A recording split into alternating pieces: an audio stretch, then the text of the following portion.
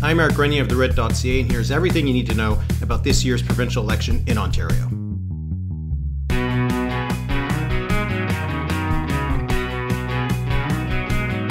Alright, voting day will be on June 2nd, and any Canadian citizen over the age of 18 and living in Ontario will be eligible to vote. You can vote advance polling, you can also vote by mail. Just head to Elections Ontario's website to find out how and where you can vote in this year's election. Now, there are 124 ridings spread out all across Ontario, and the average population in these ridings is somewhere around 120,000 people, though it's smaller in Northern Ontario and larger in Southern Ontario. Now, the province uses the first-past-the-post electoral system, just like every other province, just like in a federal election, which means that the candidate who has the most votes in a riding will become the next Member of Provincial Parliament, or MPP. Now let's go through some of the major parties. There are the Progressive Conservatives led by Doug Ford. He's been leader of the party since 2018 and was elected Premier in 2018 as well. So this is a first-term government for the PCs, and Ontario doesn't really have a history of single-term governments being defeated. There's actually only been one in the last century. This was Bob Rae's NDP government from 1990 to 1995. So usually Ontarians give a party at least one more shot. Now, the Progressive Conservatives are a typical centre-right party in Canada, similar to other Conservative parties across the country. Their support tends to be stronger in rural areas, in suburban areas of the province, and they tend to have more support among men and older Ontarians. Then there are the New Democrats. Now, they have been the official opposition since 2018. They're led by Andrew Horwath, who has been leader of that party since 2009.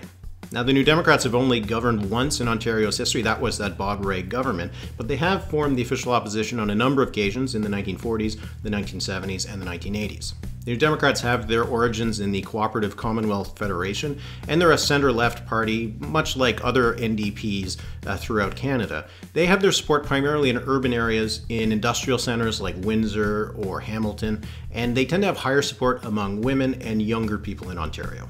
Then there are the Ontario Liberals. They are led by Stephen Del Duca. He's been leader of that party since 2020. The Liberals are actually the previous government. They were defeated in 2018. They governed between 2003 and 2018 under Dalton McGuinty and Kathleen Wynne. The Liberals also governed Ontario for most of the province's first 40 years, but since then they've actually only governed 3 times, once in the 1930s and 1940s, once in the 1980s, and then that most recent government under McGuinty and Wynne. The Liberals tend to be a centrist, centre-left party, though it depends on the election. At sometimes they've actually been to the right of the PCs, at other times they've been to the left of the NDP. Lately, they are really competing for votes with the New Democrats, particularly in the GTA. They have more support in urban, suburban areas, Eastern Ontario, and generally in the past and in recent elections as well, among Franco-Ontarians. Now, the PCs, the Liberals, and the NDP are the 3 major parties, but there are also the Greens. They won their first seat back in 2018. Mike Schreiner was the one who won the seat. He's their leader, and he's been there since 2009. The Greens have been around since the 1980s, and they're an environmentalist party like we see in the rest of Canada, as we see with Green parties in the rest of the world. And they have support primarily in the area where Schreiner was elected in Guelph, but also in the Georgian Bay area and other parts of Midwestern Ontario. There are 2 other parties that are going to have incumbent candidates on the ballot. This is because they had MPPs that crossed the floor from the PCs to these new parties. There's the New Blue Party under Jim Karahalios and the Ontario Party under Derek Sloan. There are also 24 parties that are registered with Elections Ontario, everything from the Libertarians to the None of the Above Party. You should go to Elections Ontario's website and you can check those out. So let's review what happened in 2018. The Liberals were the incumbent government. Kathleen Wynne was the Premier. She was very unpopular. Her approval rating had sunk to under 20%, and her party was trailing the PCs in the polls really for the last few years. They were in second place, however. The New Democrats were in third. PCs at the time were under the leadership of Patrick Brown, but he had to resign in early 2018 due to allegations of scandal, and he was replaced in a very quick leadership race by Doug Ford. Didn't really change the dynamics of the polls. The PC still led going into that campaign, but what happened during the campaign in 2018 is that the Kathleen Wynne Liberals really tanked. A lot of their vote went over to the New Democrats, who rose into second place, and for a time during that campaign were actually vying with the PCs for leading in the popular vote. But what happened on election night was that the PCs were elected with a big majority government.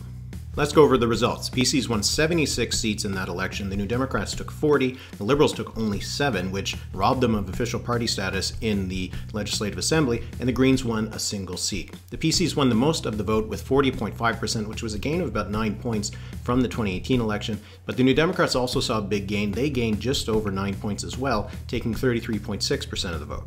The big loser was the Liberal Party. They dropped 19 points. They took just under 20% of the vote. It is the worst result in the very long history of the Ontario Liberal Party. Though the Greens, though they did actually win their first seat, the first seat they've ever had, they took just 4.6% of the vote, which was less than in 2018. Heading into the beginning of the 2022 election campaign, PCs were leading in the polls. The Liberals were doing better than they were back in 2018, but were fighting for that second spot with the New Democrats. This election is going to be decided across the map, but the most important place is the Greater Toronto and Hamilton area. More than half of the seats in the province are located in this part of Ontario, and whoever does win in the GTA is likely to win the election. So what will be the big issues of the 2022 Ontario provincial election? Well, the PCs now have a record. They've been in power for 4 years, and they're going to be judged on how they handled the COVID-19 pandemic, and they and the other parties are going to be judged on their plans to lead Ontario into a post-pandemic recovery. Some other issues that have been really polling high heading into the election campaign has been inflation, housing affordability, healthcare, so we're going to hear a lot of talk about those issues as well on the campaign trail. One of the other dynamics that's important in Ontario is what's going to happen with progressive voters, voters who are against the PC Ford government. Will they remain divided between the New Democrats and the Liberals, or will they get behind one party in a way that happened in the 2018 election when a lot of those voters went behind the New Democrats? Not enough to defeat the PCs, but enough to push the Liberals into a distant third. But in the end, it's always tough to predict what the ballot box question is going to be. For me, in every single election, it comes to a question of trust. Who do Ontarians trust to lead them for the next 4 years? We'll find out on June 2nd. For TheWrit.ca, I'm Eric Grenier. Thanks for watching.